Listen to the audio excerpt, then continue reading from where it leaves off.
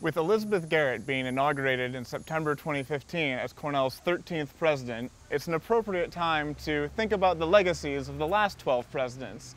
And what better place to start than the Andrew Dickson White House right behind me here. This was built in the 1870s as the home for Cornell's very first president.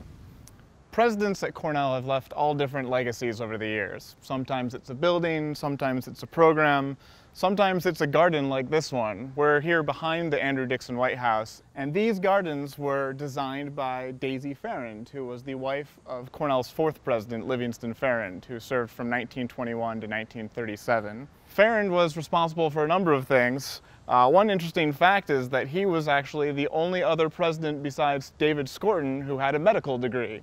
And Farrand was chairman of the American Red Cross.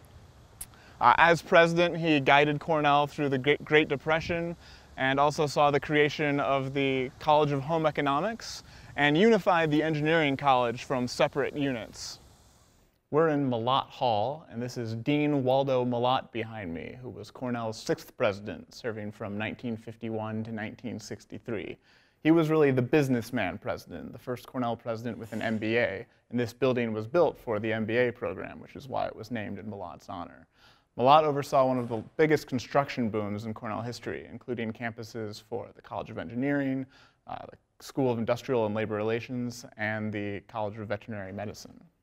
I'm in front of Day Hall, Cornell's main administration building, named after Cornell's fifth president, Edmund Ezra Day. Yes, he's the only president with Ezra in his name. Day served as president from 1937 to 1949, guiding Cornell through World War II and overseeing the creation of the ILR school, the graduate business program, and the creation of the nuclear studies program. Cornell's second president was Charles Kendall Adams, who served from 1885 to 1892. He was President White's successor in many ways, having taken classes from White at the University of Michigan, joining the faculty after White left the University of Michigan, and then coming here to take over the presidency from Andrew Dickson White. During his tenure as president, the College of Law was created, and Uris Library, the building right here, was built under Adams' tenure. He actually went on to be president of the University of Wisconsin after his career at Cornell. We talked about Andrew Dickson White in a previous video. As Cornell's co-founder and first president, he had an enormous impact on the founding ideals of the university and creating what we know of today, as well as giving his own personal library to create the university library. Jacob Gould Sherman was Cornell's third president and longest-serving president from 1892 to 1920, 28 years. It was Sherman who created Cornell's unique relationship with New York State and oversaw the creation of the College of Veterinary Medicine and College of Agriculture. Dale Corson served as president from 1969 to 1977. He was the first scientist president. He actually co-discovered an element on the periodic table, astatine.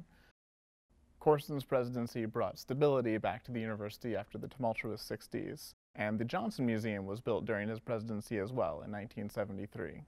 Frank Rhodes was president from 1977 to 1995. One of the most beloved presidents in the Cornell community, Rhodes focused on undergraduate teaching as a priority and also increased research funding significantly during his presidency.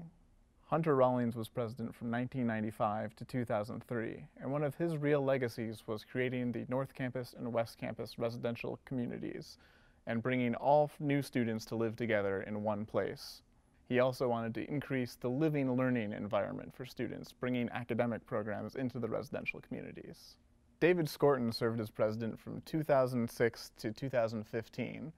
His legacy includes an emphasis on a caring community and mental health initiatives on campus, including the expansion of Gannett Health Services, a focus on financial aid and continuing Cornell's commitment to educating any person, as well as the creation of the Cornell Tech program in New York City. Jeff Lehman was Cornell's president from 2003 to 2005. He continued to grow Cornell's international presence, and he remains the only alumnus to serve as Cornell's president. James Perkins served as president from 1963 to 1969, a time period that included Cornell's centennial as well as a lot of student unrest.